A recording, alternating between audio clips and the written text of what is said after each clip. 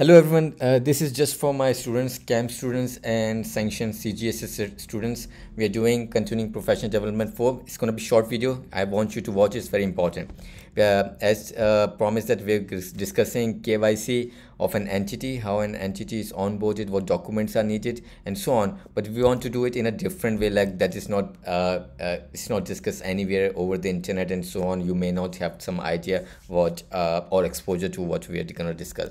So I found out that how to identify the ultimate beneficial owner. The issue with the KYC is that how do we know that the transparency of the beneficial ownership, if especially in case of secrecy havens like Cayman Island, British Virgin Islands. So the complexity of the unwrapping of the beneficial ownership is very important. So it's a 2-hour training session. So we're going to spend initially the KYC fields, which are some necessary KYC fields. I have some accumulated some documents that will help you out in knowing the comprehensive list of the documents, how we can do the KYC and so on. But the important part is that what happens when you have a complex ownership structure where you're trying to hide the ownership and you're trying to do money laundering through it. So I want to discuss with you illicit international financial flow. This terminology being commonly used these days, and how money laundering using transfer pricing and different transparency measures that are recommended by the Financial Action Task Force or a Basel Committee in order to stop all of those, and what's happened if your bank is not able to identify the ultimate beneficial owner of an entity during the onboarding phase or during the maintenance of the relationship with the customer of an entity. So I've found out a research paper of a few professors in Italian University of Liege, and they've shared a really good paper. I've been reading it multiple times. I want to summarize it for you, that what basically they recommended last year. This paper was basically published last year. So I found it somehow over the internet, and I found it when I was researching basically how to do this CPD and make it beneficial for you, which is not available, things that are not available over the internet. So their paper was available somewhere, and I'm gonna discuss this thing, spend more time on this, that what they have recommended. I found really good things that are not available over the internet. So we're gonna do this. It's a 2-hour training session. It's a bit complicated because the hours are a bit different. It's gonna be 10 p.m. your time in USA and Canada. So those in North America, it's gonna be Saturday evening. So it's gonna be 29th of July for you. So other than that, those people in other countries, like so it's majority of my students are in USA, Canada, or India or Nigeria. So in India, it's gonna be your morning time, early morning time, but it's gonna be on 30th of July. And those are big countries as well. So you have to figure it out your time. You have to just convert it from 7 a.m. Pakistan time to your country. Write your name, country name, and just Google that. Okay, so in Nigeria, Europe, you have to wake up a bit early if you want to attend the session. It's going to be 3 a.m. or 4 a.m. your time is specific to your country.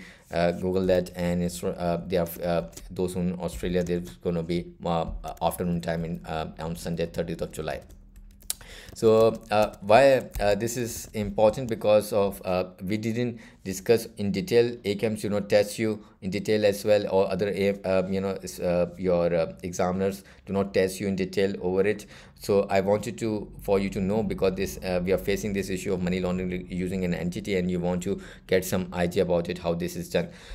Important thing is there are 800 students in different my camp students. They are from different groups, and I'm going to only be taking 100 trainees or participants for the group for this training session. So the cap limit will be 100 participants. I will be sharing the Zoom invite link in every group. You know that there are 60-70 participants in each group, and I have started 14 groups. So you have to join live when within a few minutes that I share you this Zoom invite link. I'm going to be sharing it 5 minutes before. What happened with the group CPD 3, that there was 100 cutoff period was 5 minutes, so there were only 100 participants was able to join it, but not many people knew that there will be 100 participants. I want to do it with a few people who are interested in joining, want to learn. I don't want to attend like I did with the CPD 2. There were 100 175 participants, and not few were interested in, and they were basically sharing their audio, and there was lots of noise. I wasn't able to communicate and share my information with the alert investigation like I wanted to. So that's why I've did this with the CPD 3, continuing professional development 3, and CPD 4. I'm going to do the same. 100 participants, those who want to join in, interested in joining, please join. And you have to make sure that when you're joining, you're not gonna leave basically before the 2 hours training session complete, because Zoom app is going to be recording. I will only be sharing basically the certificate for it, who are going to join and going to be attend the whole session, the whole 2-hour session.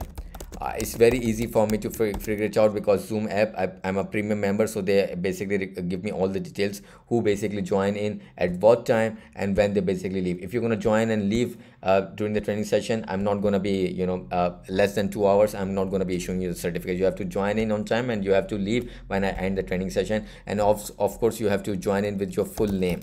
I'm only going to be sharing you the certificate with the name, the Zoom ID name that you will be joining in. So did the same thing with the CAMS CPD 3, where we discussed behavioral detection on how to generate the alerts and so on. I'm going to do the same thing, this one again, like 2 or 3 months later. But I wanted to discuss this one. This is very important before we start discussing another one for the alert investigation. I'm going to discuss alert investigation next month, and this is what's the important one: KYC of an entity, how it's done, and how do we identify ultimate beneficial owner, or have there been any suggestion in identifying the ultimate beneficial owner other than Pandora or Panama leaks and so on. What are the alternative ways that are recommended to identify the ultimate beneficial ownership? So see you on 30th of July for those outside of North America. Those in North America, is going to be your 29th of July, Saturday evening. Have a good day. Take care.